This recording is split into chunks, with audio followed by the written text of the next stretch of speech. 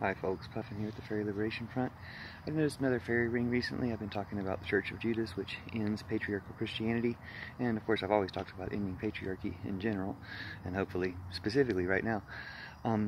One of the ways I talk about it is to talk about how they say the oldest profession is what I call beauty, and the second oldest profession is religion, telling people why beauty and responding to beauty that way is wrong. The reason beauty is the oldest religion is beautiful people would always be favored with a little more resources, either from the society or just from individuals wanting to gain their favor. They would have maybe a little bit more time to develop intellectually, would have better choices of partners, and would be more intelligent altogether. All these things would tend towards a more intelligent, usually matriarchal, feminine leadership that ruled by beauty, or by having the power of people's natural attraction to them, leading to power in society.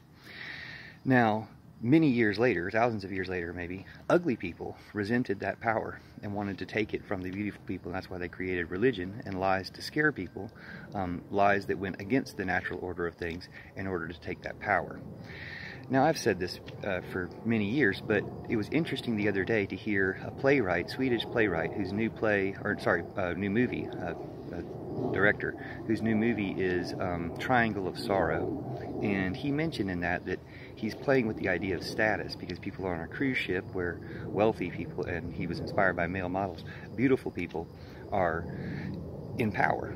But then when they get stranded on an island, he says the tables are turned, because the wealthy people don't have any skills, but the workers from the ship who have skills have power in the society and the island.